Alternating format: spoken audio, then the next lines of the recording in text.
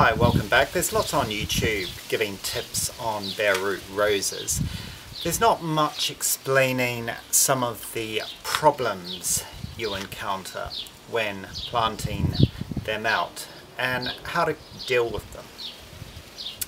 This topic will be broken into two parts. In part one, I'll look at what bare root roses are, the problems you can encounter in planting them, and what to do about it. You can watch this video by clicking on the above link.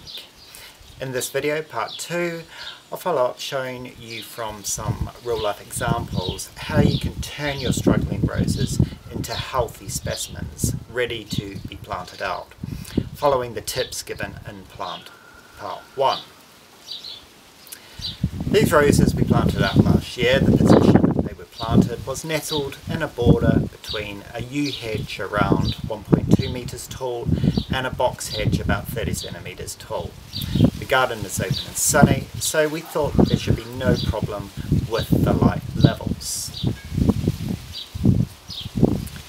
The bare root roses, once planted, only consisted of 30 centimetre stems protruding from the ground, and were not able to compete nestled in this position for any sunlight. You can see them here. They look very weak and have put on no growth, and it's easy to think that you've been sold some dud roses. This is not the case.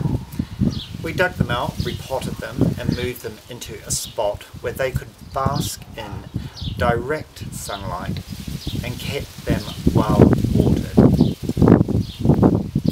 Before I go any further, take a moment to subscribe to the channel by clicking the subscribe button.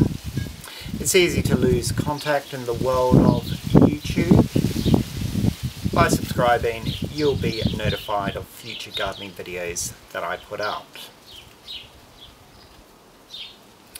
Here are the roses. 2 weeks later, you can see they've greened up and generally look healthier.